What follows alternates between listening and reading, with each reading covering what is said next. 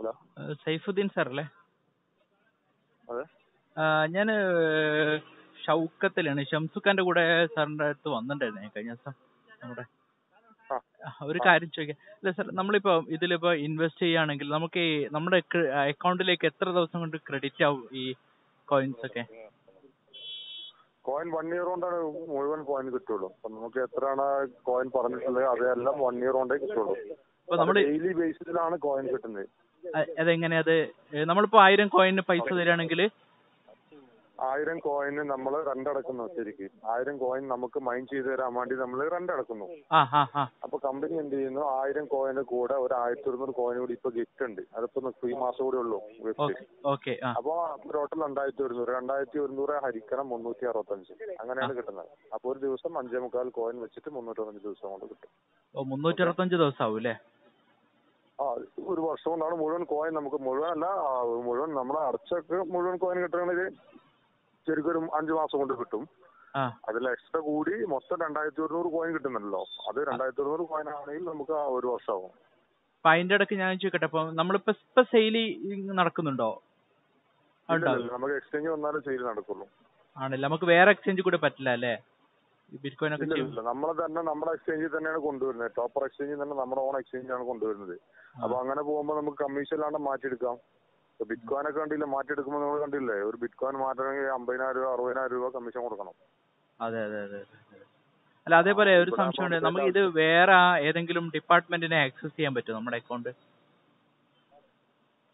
മനസ്സിലായില്ല. നമ്മളിപ്പോ bank account ആണെങ്കിൽ നമ്മുടെ അക്കൗണ്ട് പരിശോധിക്കാം, ഇൻകം ടാക്സിന് പരിശോധിക്കാം. ഇല്ല ഇത് ഡീസെൻട്രലൈസ്ഡ് ആണല്ലോ. ക്രിപ്റ്റോ കറൻസി എന്ന് പറഞ്ഞാൽ ഡീസെൻട്രലൈസ്ഡ് ആണ്. ബ്ലോക്ക് ചെയിനിലൂടെ പോണത്.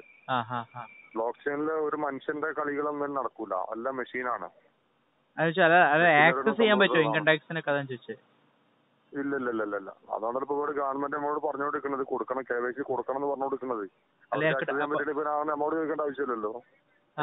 അപ്പൊ വിദേശത്ത് നമ്മളിപ്പോ ഞാൻ പല രാജ്യങ്ങളിലും അതിന് KYC മാൻഡേറ്ററി ആക്കിക്കൊണ്ടിരിക്കുന്നുണ്ട്. ഇപ്പൊ UAE എന്നൊക്കെ നമ്മൾ ഈ സാധനം പിൻവലിക്കുകയാണെങ്കിൽ ഇവിടുത്തെ ഡിപ്പാർട്ട്മെന്റ് അറിയില്ല. ഇല്ല. അപ്പൊ കുറെ ടാക്സ് എന്നൊക്കെ ഒഴിവായി കിട്ടും അല്ലേ? അങ്ങനെയൊക്കെ ആവുമ്പോ അത് ആ രാജ്യത്തിന് ആവുമ്പോ അവിടുത്തെ ടാക്സ് വേണം. അല്ല, എടുക്കുമ്പോൾ മാത്രമേ ടാക്സ് കൊടുത്താൽ മതി. അല്ല, ആ രാജ്യത്തിന് ഓരോ റെഗുലേഷൻസ് ആണ്. ആ രാജ്യത്ത് ടാക്സ് ഉണ്ടെങ്കിൽ അവിടെ കൊടുക്കണം. ഇന്ത്യയിലെ ടാക്സബിൾ ആവുമ്പോൾ ഇന്ത്യയിൽ നിന്ന് വിതൗട്ട് എടുക്കുമ്പോൾ ഇന്ത്യയിലെ ടാക്സ് കൊടുക്കണം. അല്ല, ഇവിടെയാണല്ലോ നമ്മളോട് സോഴ്സും കാര്യങ്ങളൊക്കെ ചോദിക്കുക. അവിടെ അത്തരം പ്രശ്നങ്ങളൊന്നും പൊതുവെ വരാറില്ല. പറഞ്ഞ അപ്പൊ അവിടുന്ന് അത്ര പ്രശ്നമില്ല. അപ്പൊ കുഴപ്പമില്ല. ഇത് ഗ്ലോബൽ കറൻസി ആണല്ലോ, ലോകത്ത് എവിടെ നമുക്ക് വിതൗട്ട് എടുക്കാമല്ലോ. അല്ല, നമുക്ക് ഒരു ATM കാർഡിന്റെ ഒന്നും പറഞ്ഞു. അത് ATM കാർഡ് വെച്ചിട്ട് വരുന്നുണ്ട്. കുറച്ച് ടൈം എടുക്കും. നമുക്ക് ATM കാർഡ് വരും. നമുക്ക് നമ്മുടെ തന്നെ ബാങ്കിങ് വരുന്നുണ്ട്, ക്രിപ്റ്റോ ബാങ്കിങ്. ബാങ്കിങ് വന്നു കഴിഞ്ഞാൽ അത് ക്രിപ്റ്റോ കറൻസിന്റെ കാർഡാണ്, ക്രിപ്റ്റോ കാർഡാണത്. അത് പറഞ്ഞാല് നമുക്ക് ആ കാർഡ് വെച്ചിട്ട് എങ്ങനെ നമ്മൾ എടുക്കാന്ന് ചോദിച്ചത്. സാറിന് ക്രിപ്റ്റോ കറൻസി നമുക്ക് യൂസ് ചെയ്യാതിന് ഈ ക്രിപ്റ്റോ കറൻസി തന്നെ പിന്നെ സ്റ്റേറ്റ് കറൻസിയിലേക്ക് കൺവേർട്ട് ചെയ്യാനുള്ള വാലറ്റ് വെച്ചിട്ട് ചെയ്യാനൊക്കെ കുറച്ച് പ്രോസസിംഗ് ഉണ്ട്. ആണല്ലേ? അത് അടുത്ത് വരുമോ? എങ്ങനെയാ? കുറച്ച് ടൈം